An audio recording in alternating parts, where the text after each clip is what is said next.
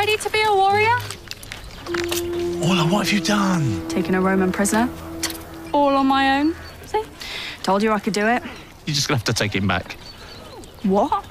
I thought you'd be pleased. You can't keep a prisoner. It's hard work. You have to feed it. You have to exercise it. Who's gonna clean up after him? I am here, you know. He's my prisoner. I found him and I want to keep him. Okay, fine. He'll get bored soon enough, and then someone will have to get rid of him. There's no pleasing some people. And that was a clip from Horrible Histories, and I'm pretty excited to welcome the one and only Nick Frost. How you doing? Hey, what an amazing clip. It was superb, wasn't it? Great clip. That's just, Perfect you know, radio. a fraction of what you'll see if you go on the 26th. Literally, yeah, fraction. And you'll actually see it. There'll be visuals if you go. Yeah, you'll see the whole thing. Yeah, bonus. you can actually watch it, which is, you know, radio's not perfect for a medium like cinema. But Yeah. you know, it's nice to tantalise. I'm a Horrible Histories enthusiast. Right. Of the series I was a huge fan of, but for those who are uninitiated, Yeah. can you set up Myself. can you set up the story for us on where your character fits in? Yeah, I play Argus, who's the leader of a Celtic tribe, which was a thrill for me. They put like a big red wig on me and A sack. a sack. That was my own sack. Own sack, own beard, which is what it says under my spotlight picture.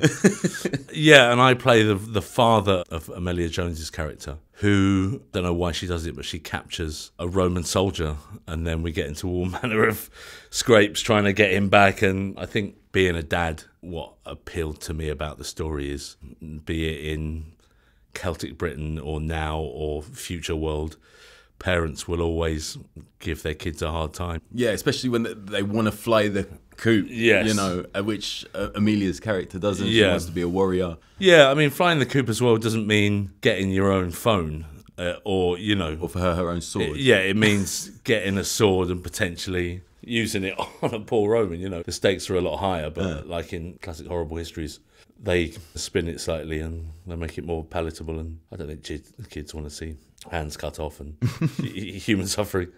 My kids, Maybe they do. My kids got me into the series, so probably about 5 years ago. Yeah. My kids are 10 and 14 now. They're still both huge fans. So I've seen a lot of episodes, and there's sort of British comedy royalties peppered throughout. Yeah. I don't remember you ever making a cameo. So how did you get involved in this? They just approached me and said, we'd love you to do it. And having a kid, you got a son, right? Yeah, I've got two sons. I've got an 8-year-old and a 7-month-old. Oh, right. He's not as much into it. Yeah. Why did I have more kids? What an idiot. It's tiring. Yeah, I'm almost 50. It was a really big mistake. That's on record now for him to grow up with. Let's have a look at a clip. Yeah, look, I mean, I don't think there's much I've made that my kids can see, which don't have swearing in or daddy having sex with another woman that isn't mummy or a beheading, or so it was, you know, that chance to think, oh, we can go and watch this at the cinema, all of us, which will be kind of nice. Because you voiced a lot of kids' films. Yeah, I did lots of Asterix and Tintin, Obelix and Ice Tintin. Age. Yeah, Box Trolls. one of my Box Trolls. favourite. Yeah, I think they can probably see Box Trolls. I think they have seen those, but it's nice to do something because the script is good and the other people in it are fun, and your kids can be proud of your output. Yeah. As I actually got offered a day on Horrible Histories, and I was shooting something else, and my kids are still angry at me now. Yeah. I was like, no, but it's a 6-part drama, and they were like, that nobody cares about. Yeah, It's Horrible Histories. kids, you know, my 8-year-old, they're very unbothered by everything. Yeah. You know, I took my son on to set when we shot Snow White a few years ago. And like it was me and Chris Hemsworth, and there were 200 amazing horses, and just didn't give it really. I was like, what do you need? Like, there's a place near us where we live called Kempton, and it's like an old Victorian pumping station. Used to pump water up in like 1901, and the engines are like 100 foot high. On Sunday they put steam through them so you can see them moving. Couldn't care less. I took him along. I was like, look at this, it's incredible. Couldn't care less. Brilliant. Wanted a bit of carrot cake. You're a great writer as well, and now that you've taken this plunge into appearing in a kids thing rather than just voicing it, is there any ambitions to create content for children?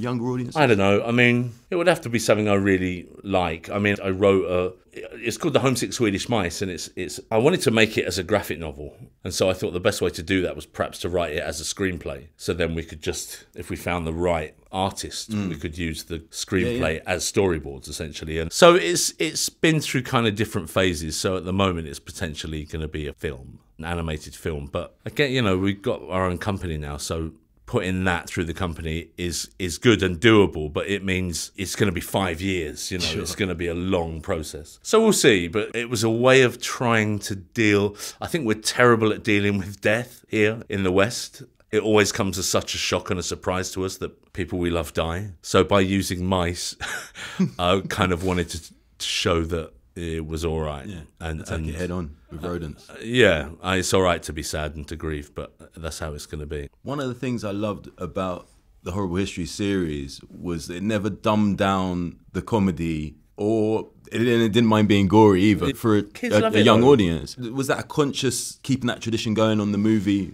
Yeah, I mean, I know, you know, they're different iterations of the same thing, but that's what people liked, you know, and it seems a shame to change that, to risk it potentially not being the thing that everyone liked, you know. Kids are terrible for wanting to watch the worst. You know, if we're flicking through the menu page on Netflix or Sky, it's like, oh, can we watch that? Can we watch that? It's like, no, you're not watching Cannibal Holocaust. That's a 15. My kids showed me a clip on YouTube yesterday. A couple had found an injured squirrel and nursed it back to health, and they push it up a tree to let it back into the wild, and their cat just jumps up and loved it. I loved it. I remember, what were we shooting? Shaun of the Dead. And Simon Pegg and I had found a baby bird at the base of a tree, and he and I got into a really heated argument, and people like gathered round to watch us. We were really shouting at one another. I thought we should perhaps put it out of its misery. He suggested scaling the tree and putting it back in the nest. And we really went at it for about 5 minutes. And then at the zenith of the argument, a massive magpie swooped down and ate it. And then we were like, all right, well, let's go back to work then. God's made a decision. The universe has decided. We were both right in a way. Yeah. Tell us a bit about the two young leads, Emilia Jones and Sebastian Croft. Look, I'm in that position now where I can play people's dads. And I never realised, I still feel like a younger man, but when I started and got the opportunity to be an actor in film and television, it was an opportunity that I knew I could never pass up. It was the best opportunity that I'd ever been given, and I recognised it and worked hard and listened, not just about acting, but every department on a film set. I did my time and did like an apprenticeship almost. Because if you want to make films, then you should know what everyone does, essentially. And I think with Sebastian and Amelia, I noticed that in them, you know, they had a great joy about working and to come on set, and they were line ready and they were polite and they knew everyone and they wanted to work, and we had a great laugh, you know. We shot in this incredible Celt village that they'd recreated, and the sun was shining and there were dogs running around, and we had a lovely actings in the sunshine for a summer, you know, it was great. And I didn't recognise her at first, but Kate Nash as Boudica. She's amazing. Doing her rabble-rousing speeches as sort of outdoor festival songs. Yeah. It's a genius. Oh my God, yeah, she was great. I like sitting with Kate Nash and listening to her rapping. She's fascinating, she's amazing. Songs are a sort of tradition of Horrible Histories, but I noticed you didn't partake. In fact, your character Argus actually misses the big number. Is that a conscious decision? Or? Yeah, I've got bad knees. I did a film where I learned trained to be a dancer, and then I did like a martial arts drama for 2 years in Ireland where I did all my own stunts and action, and it started to wear me down slightly, so my knees aren't dancing knees anymore at this point. So I was like, if I can hide the reason I don't do the songs in my character, we can work with that, right? And they were like, yeah, of course we can. So it was like, and then, you know, we make a point of it and there's a laugh and we get a laugh, you know. So. And speaking of song and dance, do you know, this is like a pub quiz question, you know the movie connection between you and I? No. You bopped along to a song that I wrote for the character Hi-Hats. Oh, amazing. Attack the Block. Oh, that's great. Yeah. What was the song? I think it was called Get That Snitch. Get That Snitch. Get That Strap. Don't give up. Yeah. Blah, blah. Yeah. It's I'm really proud of that. You should be proud of it. I get quoted that quite often. Really? Yeah. Nice. Or people are actually threatening me. That was my first job on a movie ever. Great. Yeah. It was great. Well done. Now, I heard a rumour This could be completely wrong, so tell me if it is. Okay. That you may be involved in a reimagining of Captain Pugwash. Is that true? And if it is, what can you tell me about it? It is and it isn't. I mean, this came up. I got offered this job about 3 years ago, and they were 80% financed. The script was pretty good, and then it goes quiet. A lot of these things happen. Then it comes back.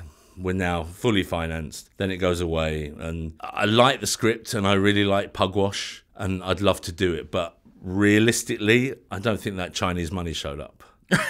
And it was Far Eastern financed. Okay. And I think realistically, me now being in a world where I'm a producer too, so I can look at...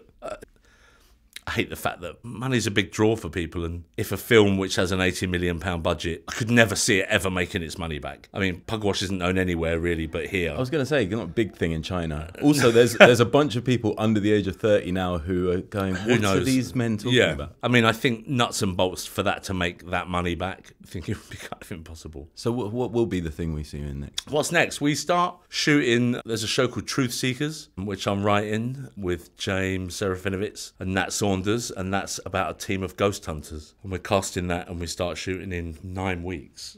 So I'm kind of nervous about it because the scripts are rotten at this point, you know. We took so much time over them, and they were kind of amazing, but obviously they're never finished, so we're picking them apart and trying to make them as good as we can. And now we're kind of casting people, we're rewriting things with their voices in mind, and by the time we come to shoot, everything will be perfect. All this bit's meant to be stressful and messed up, you know. Well, I look forward to it. People watching it will never know the process, which is great. Oh, that's the magic. Thank you so much Thank for your you. time. Cheers, man.